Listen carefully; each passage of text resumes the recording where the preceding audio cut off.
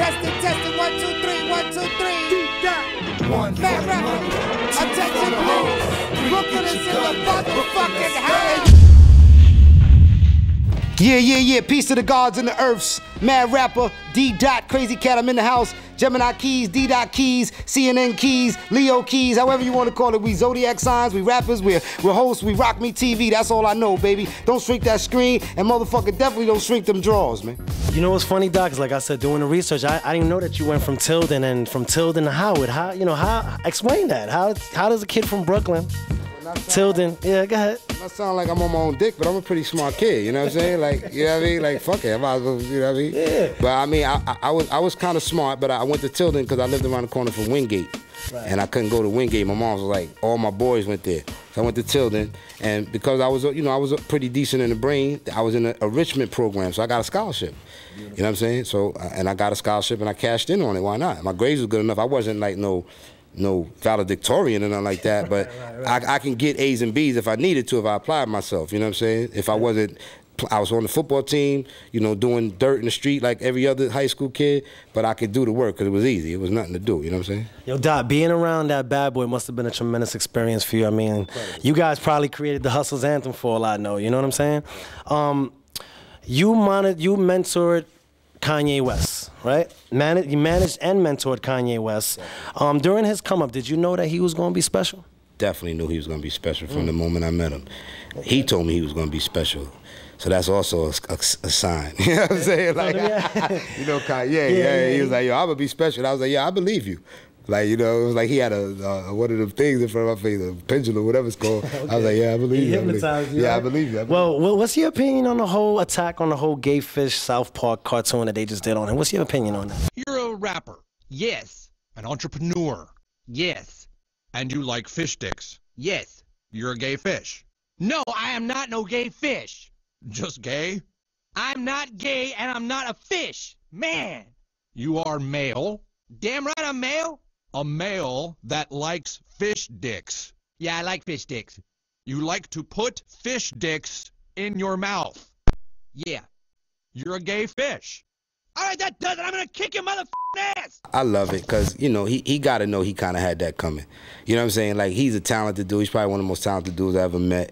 You know, when I met him, he was very humble. He's probably still humble now. But obviously being young and with, you know, the experiences of getting money, the experiences of having one of the icons in hip-hop branding you and standing by your side, the experiences of producing for some of the A-list artists in the history of the game, not just rappers. I'm talking about Madonnas and, you know what I mean? That's a little bit overwhelming, right. You know what I mean? But his personality was, you know, type A, which means that it's going to be extra and over the top. So when I met him, yes, he was very extra, he was very over the top, but he was very smart, you know what I mean? So I knew he was going to be a success. Yeah, I definitely did, and that's why I attached myself to him. Okay. Now, I remember a story, and I'm not going to really harp on the negative because you handled it, right. But I remember Kanye said in a story how he ghost produced one of your tracks, and you handled that kind of swiftly.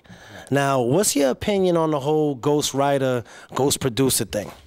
Well, like you say, I definitely spoke on that before. My opinion on the ghost writer, ghost producing things is that to those people that have done it or feel like they are a part of that, I'm sure that it exists, but it only exists because you let it exist. You see what I'm saying? Like, Kanye, for me, was never a ghost. His name, ghost means not seen, at least for what I'm concerned, how I'm concerned. People say the word ghost, you think something that can't be seen. Kanye was not only seen, he was heard. He got all his publishing credits. He got all his, you know, proper production credits. He got all his money. You didn't never hear him say, and he ghost produced for me and took all my money. You never heard that. Wow, so this is the first time you breaking this story right now? With that, with the taking of the money? No. I've said that before. I'm just saying to you, like, these are stories you never heard him come out and say, D-Dot beat me for my money, he robbed all my publishing. He never did all that. He used the word ghost produced because he was trying to give the impression like he was in there doing the work. He was in there producing the vocals, mixing the record, tracking the record out, even putting the songs together. No, that's not what he was doing when he was with me. What he was doing when he was with me was him and his crew was making beats in Chicago and either sending to me or bringing them to me.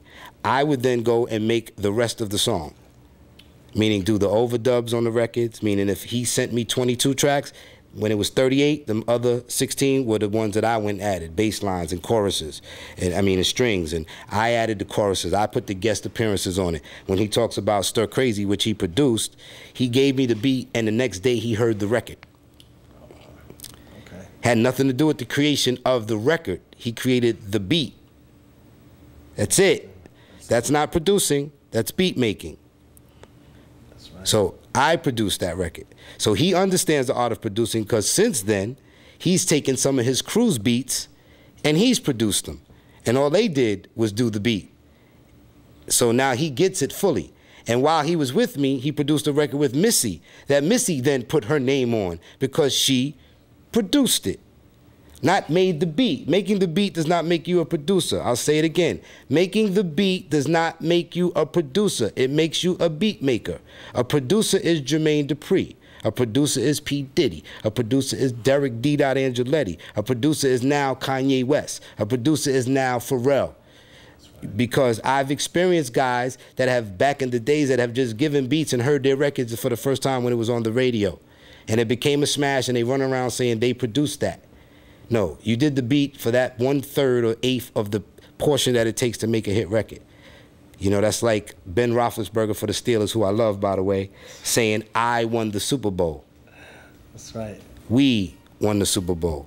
You understand my point? So ghostwriting and ghost producing does exist. Kanye did not do that for me. He was a man producer, meaning he was there. I don't know how the alternative to ghost, but material. Like, he was there, got all his money, got all his credits, and that's why why he is where he is today, because his name and his credits and all that was out there. If he was a ghost producer, I'd have his money, and he'd be sitting there with all them other producers that's sitting there bitching and moaning that D-Dot robbed him. Nor is he doing that. And he's never reached out to me to say, hey, D-Dot, thank you, let's get some money together. So that's why I'm even further upset about the ghost producing term. You know what I'm saying? Because you didn't ghost produce, and a dude that provided you opportunity, you didn't come back and show love. So that's why the humbleness is coming out now. Because everybody don't love you, dog. As much as you think they do, they don't love you. You know what I'm saying? All right, Doc. Who's gonna deny doubt on that? More with Gemini, Keez, D-Dot. You're watching Rock Me TV. Keep it locked. Don't shrink that screen. We're right back.